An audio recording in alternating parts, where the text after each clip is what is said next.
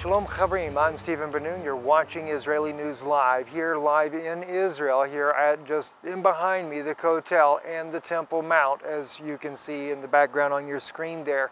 I just wanted to bring you up to date on some news that is going on today and tomorrow. Prime Minister Benjamin Netanyahu is in Moscow speaking with President Vladimir Putin over the situation in the Middle East with Syria, as well as with those issues with the West Bank. And he's also speaking with Prime Minister Netanyahu about how to bring about a two-state solution. It's kind of interesting to see that the President Putin is really getting more and more involved with those things that are going on in the Middle East. And of course, he does have tremendous stakes here in the Middle East. As we know, back in January of 2014, he signed an agreement with Mahmoud Abbas over the oil and natural gas drilling rights, both in the West Bank as well as in Gaza.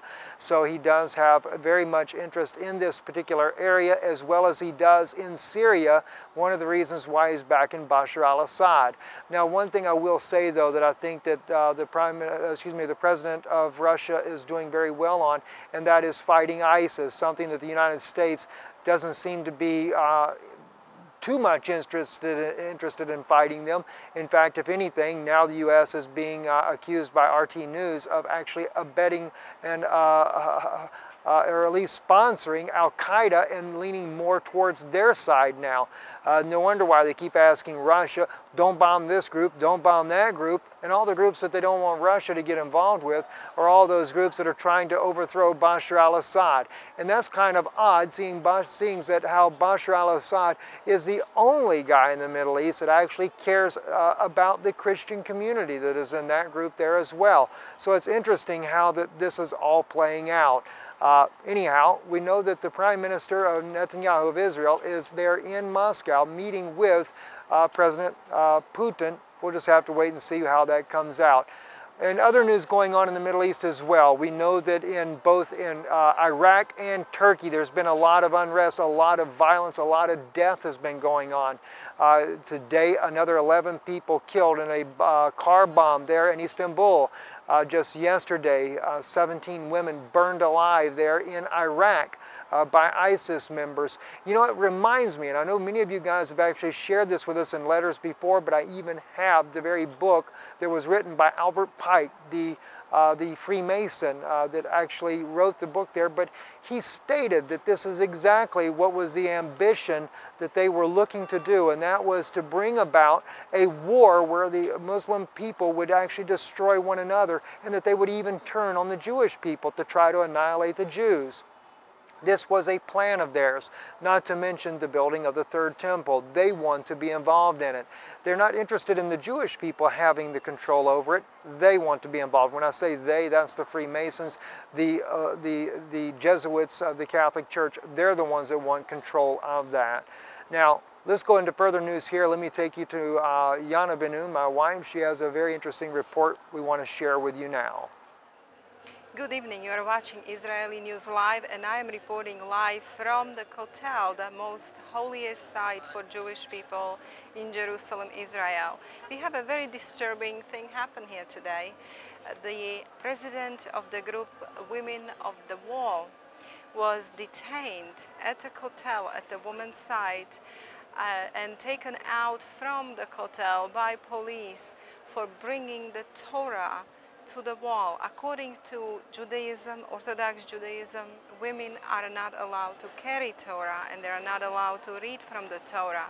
However, this group called Women of the Wall are petitioning the government, and they're trying to fight for their religious rights to bring the Torah to Kotel and be able to worship their God the same way as men do on their side of the Wailing Wall.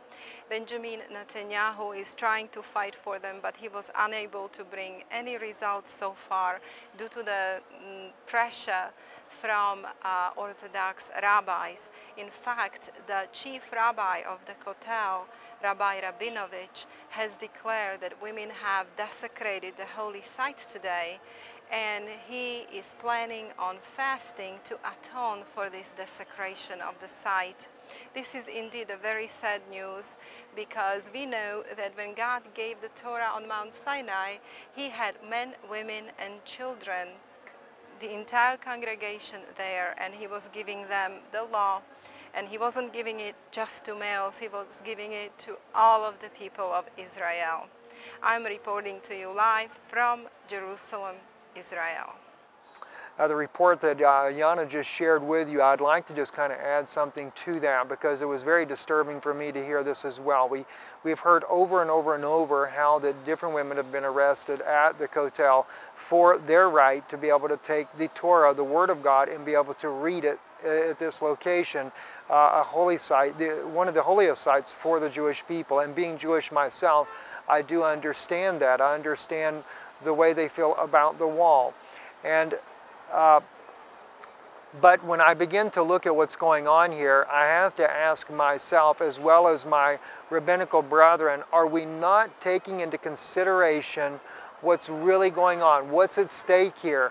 Because when we look at the Torah, when we look at Genesis, a lot of times they use the idea that the reason why women should not be permitted to read the Torah is because Eve added to the word when she said, God hath said, and she's replying in defense for herself, or when she's actually speaking to Satan, when Satan is trying to get her to eat of the tree of the knowledge of good and evil. And the rabbis go to say that she added to the word, but we know that this is not true. She did not add to the word. Had she added to the word, then God Himself would have corrected her for that, as well as the mistake of eating of the tree of knowledge of good and evil, which God does give her credit when she states that, the serpent beguiled me, he deceived me, in other words. Adam, though, the blame was placed on him because he willingly, knowingly did what he did and was in the error there, but not Eve. And another thing that is also brought against her is they say that she is a helpmate, belittling the fact that she is Ezra, or Ezra Kanagiddo, as it says in the Hebrew language. But Ezra, meaning a helper, actually the Kanagiddo is more of a neutrality, or someone that helps to bring an equality, or another way it's translated by some of the rabbis as against him. In other words, to help bring about a neutral agreement there. But the serious thing is, though, is when they belittle her because they say she is Ezra, a helper. Do you realize that it is spoken only a couple of times about a woman being Ezra, but when it comes to God Himself, the Almighty, the Hashem, He is spoken of Ezra, I think it's like 50-something times in the Tanakh. Do we belittle Him because He is Ezra? Never, and never would we. So then why do we belittle women? And also remember, my rabbinical brethren, we have to look at Huldah, the prophetess. Remember, when Israel did not know what to do, the high priest had to consult Huldah, the prophetess, to find out what the mind of God was. And remember, it is the prophets that actually wrote the Word of God. Moses was a prophet. Moshe, he was a Navi, a prophet indeed. So Huldah, her word was taken as the Word of God. I'm Stephen Benoon reporting to you live from Jerusalem. Shalom.